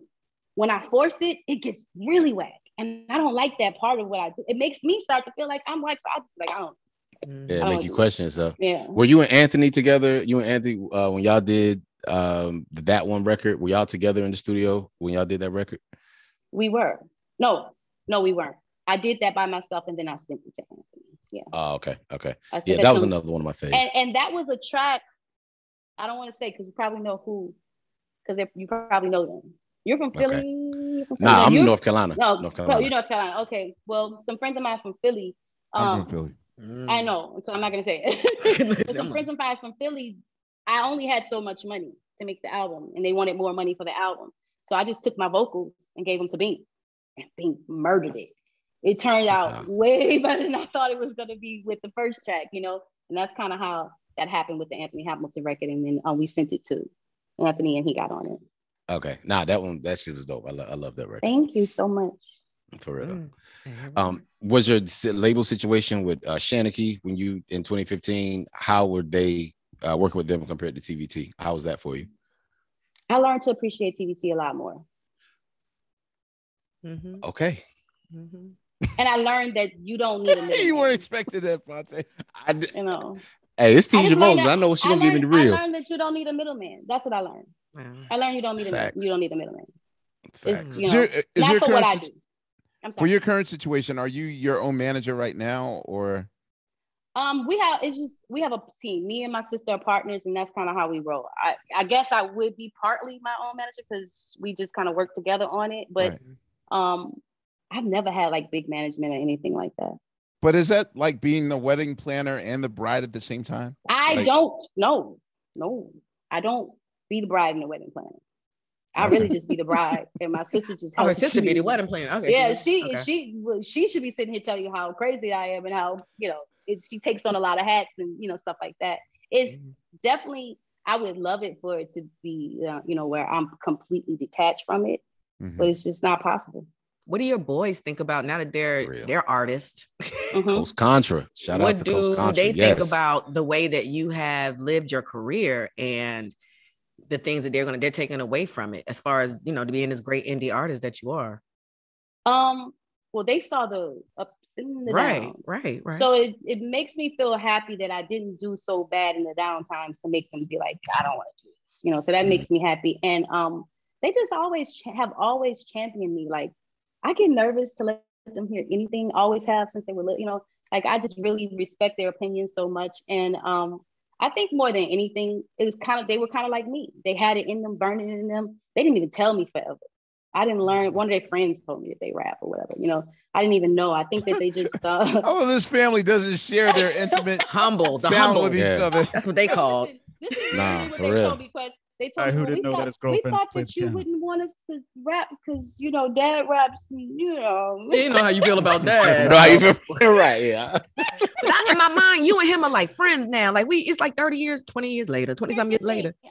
Listen, I love him with all my heart. He's my first love ever, first everything, you know what I mean? And so I love him with all my heart. But we don't have any beef, nothing. We super cool. We always, we could always be friends because that's always who we were. My only problem with him ever has been not being a father to his children. That was all it. That was it. So now we can say, he don't like when I say stuff like this, but I can't rewrite what happened, So it's cool. Like, we can sit down and talk. We can be cool with each other. He makes me laugh. I make him laugh. We cool. But that's my only problem. So now that that's done, let's have a shot. You know what I'm saying? It's all good. The views and opinions of Teedra Moses do not necessarily reflect Questlove. Questlove, the one time that you did say something to me, you were like, is it never mind. Anyway, so next. Nah, hold on. Go ahead, Teedra. It's okay, Amir. It's okay, Amir. It's okay. We're friends. It's no bad thing. You said nothing bad. You just asked me a question. And I was like, that was it. I never heard from you again. Check, please. Check, please. Fonte and Teedra love Supreme. Man, yeah, pretty much. Yeah, I love it. Busted. I understand it. I get it, Amir. So with your sons, Coast Contra, do you play any role in their career? Like how do you manage that? With them, doing their thing and you doing your thing. How does that work? Those are my children. I am their mother. All I can do is as artist to artist offer them, because first of all, let's start here. I ain't gonna sit up and pretend like I know a lot about this business because I've been in the industry of Teedra Moses. I haven't really been in the music industry. The record business, right? Yeah, right. I'm in the industry of Teedra Moses. I make my money off of. I very rarely opened for people. I was always doing my own shows, my own shit. You know what I mean? So I don't really know much about that. So I'm not gonna sit down and act like I know this stuff. You know, but what I do tell them is about navigation of human beings in this space. You know, and I tell them about being good. I think one of the reasons they didn't want to tell me for a long time because they knew if they were whack, I was going to tell them. I was going to say, this is not good. You would have told them that though? Sound like Fonte. Hell yeah, you got to. Did the same thing with his son. Yeah, like listen, bro, you want to hear it from me because if you hear it from me, you know it's coming from a place of love. You hear it from the internet, them niggas don't give a fuck about nothing. They used to say all the time that they wanted to be basketball players. Have you ever seen their dad? Have you ever seen how bad I am? Right. No, it's not happening. I told them all the time when they were little child. Wait, how tall are you? I'm 5'2". She's 5'2". Yeah. Wait, really? She's 5'2", standing outside the trail in Queensbridge, son. Listen, and stats like that. You're like 5'7", 5'8". Everyone says that. I think the complex simplicity. She talk tall. I talk, baby. I talk like a giant. But I think the complex simplicity, because I get this all the time. I think the complex simplicity album where my leg is kind of out of something. I think people think that that's a long leg. Now I have a long leg, but that's all. I legit thought you were like 5'8". Long leg and a short thigh. Definitely not. But I will say this, Fonte, is so much more pleasurable to see them doing what they're doing than it was for me, because I did it out of desperateness to take care of my kids and to like get to not be, you know what I mean? Like they're doing it because they just love it and they enjoy it and they're happy about every single thing. I went to see them, what was that, last week or week before last?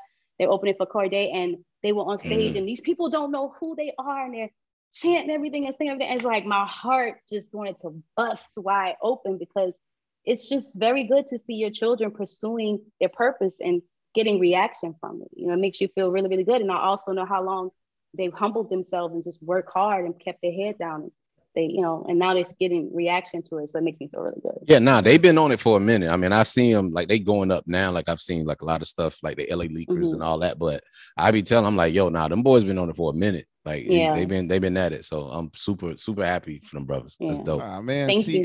Epigenetics is a beautiful thing, man. When it's the real love in hip hop. When your family passes the genes down to you, that's awesome. Yeah, that's awesome. I want to ask Teedra one thing. I wanted you to break down. I think would be really helpful for all our listeners and some who are aspiring artists and independent artists.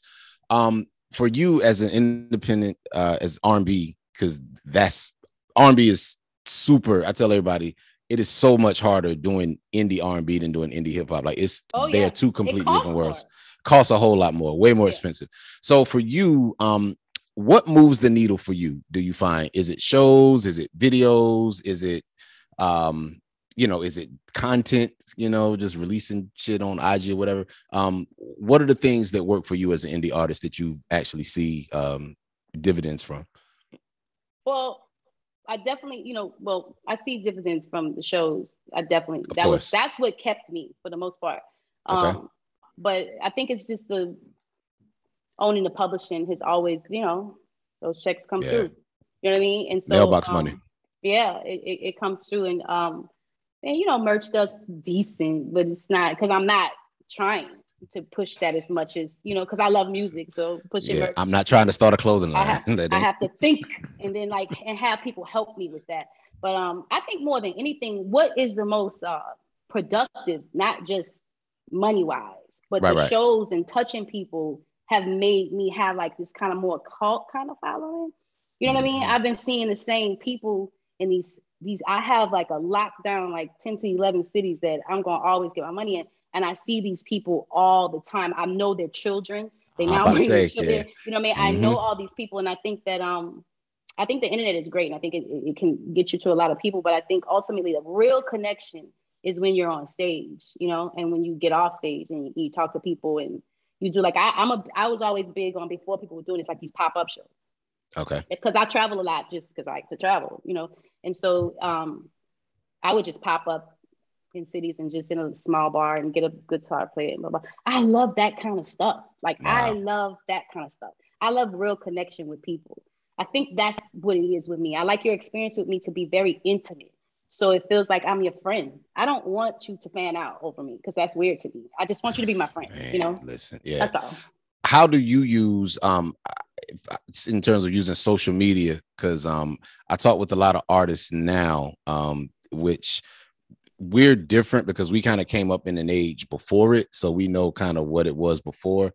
But artists now, like social media is just something that you have to have some kind of presence there. Yeah. And that's not something that we really had to have. So how do you navigate that in terms of using your social media? What works for you? What doesn't? How does that work for you?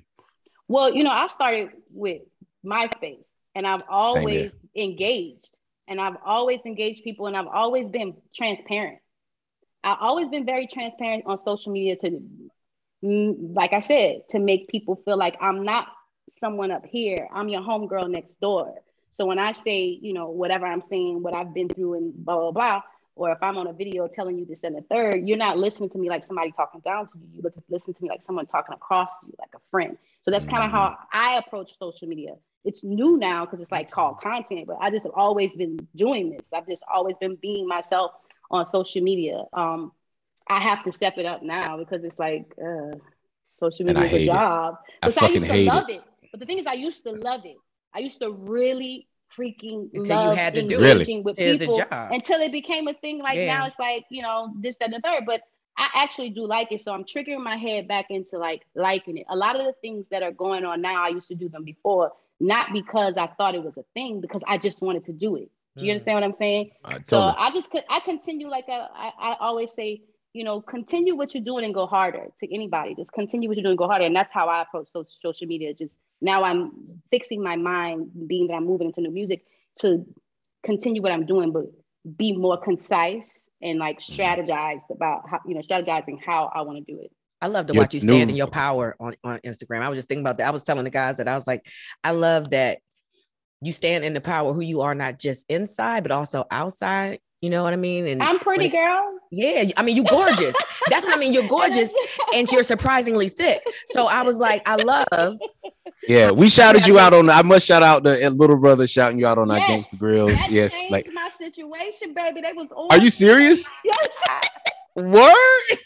That's crazy. I never knew that. Like, little brother did say, you know, and here's the thing. I joke a lot. Like, I think I'm cute. I think I'm pretty, but there's far more beautiful women, whatever, blah, blah, blah. But that's just a Sagittarius thing. We big ourselves up. We don't wait for people to cheerlead for us. We just cheerlead for ourselves. Like, I keep my pom-poms ready in case I need to pick me up. That's just kind of how I am. So people just experiencing me being myself, you know, and I think that it comes across from me. It doesn't come across. Oh, I wish I could just see that. Yeah. Her pom-poms in a different place, but still, no, you got pom-poms up there. No, listen, I got pom-poms. They just locked down right now, girl. I seen them on the IG. So yeah, we've seen them on the IG. Yes, we've seen them on the IG. So your new record, the So Special record. I mean, not so special. Sorry, Make Me. Yes. With Brody Brown, Uncle Chuck. Love that record. That record is fucking great. I love it. Thank you. How is that setting up a new record? Like where you what you working on now? Where you at? I'm working on an album called The Bullshit. It's based on what I went through after my kids were grown up, right? And I didn't date.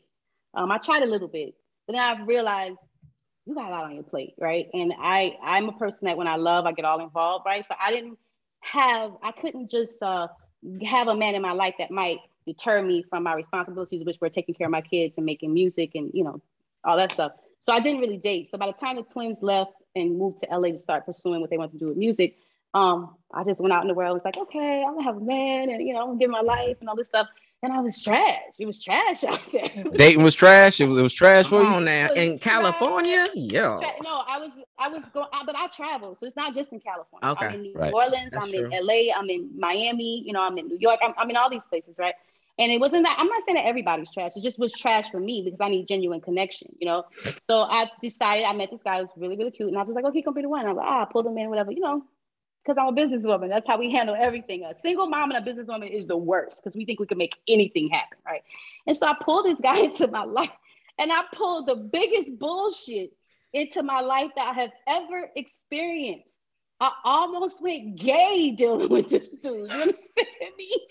I don't even Ladies and like gentlemen, Teedra Moses. Yeah, okay? we just and the interview just started. Okay. Yes. He wore me out. You know what I'm saying? So it was just like, Was this the dude that was on your IG? Because I would see something you would post. Would you post him sometimes? Or, okay, it wasn't. No. I would never. He could be my husband. We could. I will. You'll never see some man that I'm dealing with. I don't think that's the smart thing for women in music that are known. But yeah, I liked him so much, and I just felt like because I'm into you, you should just really be good. And it just didn't pan out. It was just I put myself in that situation, and I wanted to blame him, but I couldn't. So there's a period of time during that, it's like 4 years, that I wrote all these songs. And it was like what was coming out of me at that time, genuinely coming out of me, not me trying to conjure it up. Like, I have a record on there with Kate Trinata and Duran Bernard, and it's simply called Fighting Farewell, because I know I need to go. I know this is done. Girl, what are you doing? And I'm fighting. So this is what this album is about. It's about, trying to go out here and date and the bullshit I encountered and the emotions I encountered. But also the Make Me album, we have a remix with Currency and Eric Bellinger. That's the one. And Eric Bellinger, yeah. So and we have to talk about the Kate Trinata, the Be Your Girl, that's remix. What I'm saying. Like we have to and the record you did for him, the Culture joint on his album. Actually, and that was co-written with my sons. Oh, it was. Nice. Right. Yeah. Yep, it was. Mm-hmm. Yeah.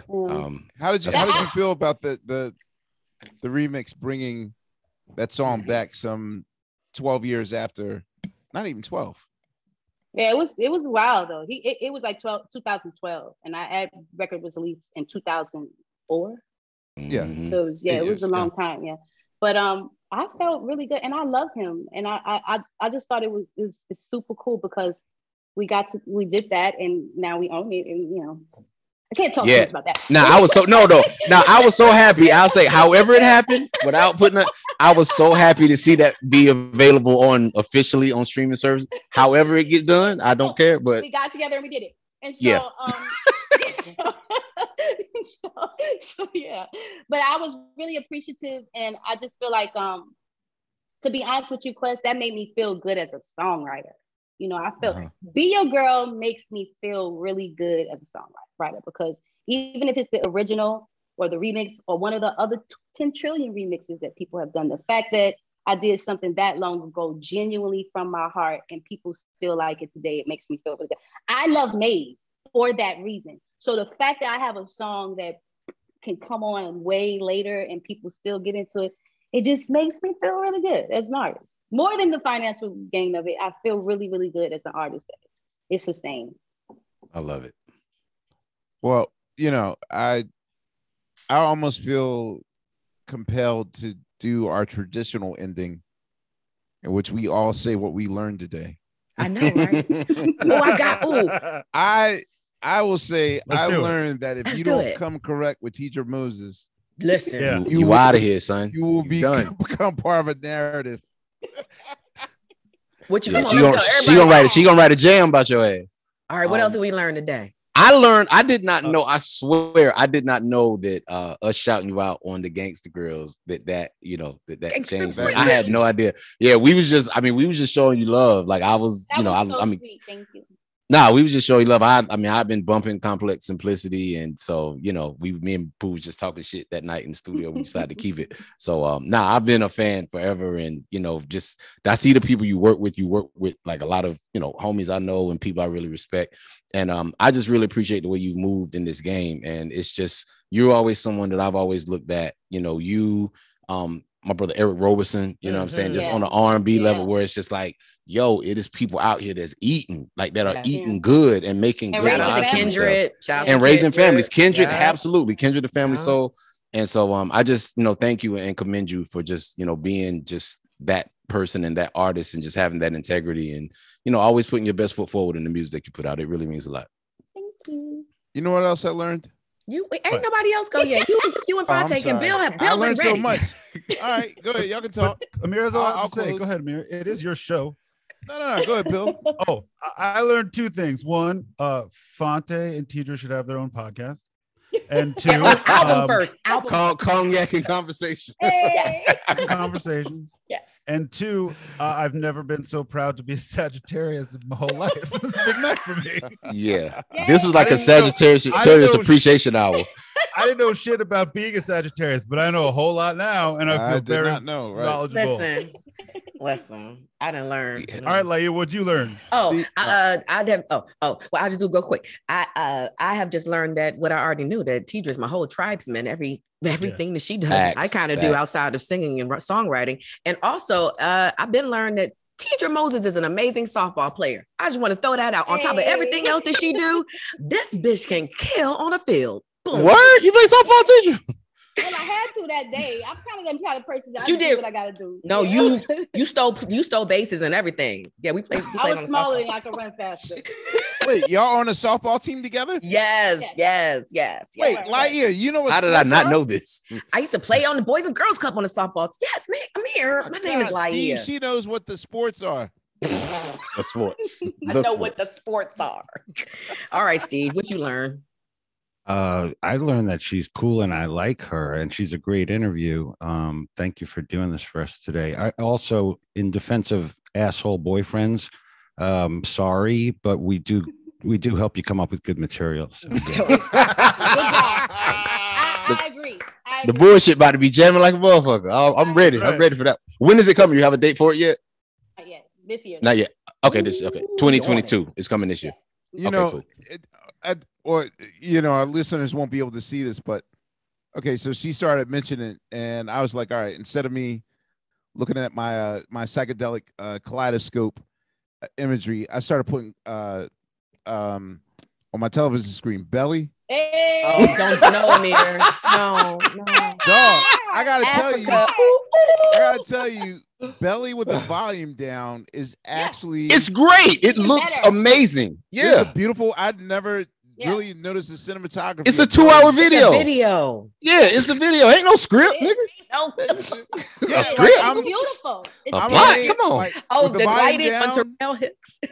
With the volume down, where is Terrell Hicks? Somewhere probably being very beautiful still. Hopefully. I know her sister's in gospel play. No. I just remember that her sister was on a reality show in a gospel play. It's a whole nother thing with Genuine. It doesn't matter. But yeah, I know she's around. Anyway. No, for real, teacher, this is long overdue. We thank you very much for doing the show. Yes. Thank you guys so much. I had a great time. I said to you before I go, congratulations on your great documentary. It's really, really amazing. I really appreciate that. And I appreciate all that it's getting too, because it was so cool. Hopefully by the time this makes it to air, I will take him Oscar winning. Hey. Yes. Listen, this is the perfect day. Teedra and Ketanji, let's go. Yes, absolutely. All right. So on behalf of the great Teedra Moses and Unpaid Bill and Sugar Steve, Fontigolo, and Laia, this is another classic Questlove Supreme extravaganza. And we will see you on the next go round. Thank you very much.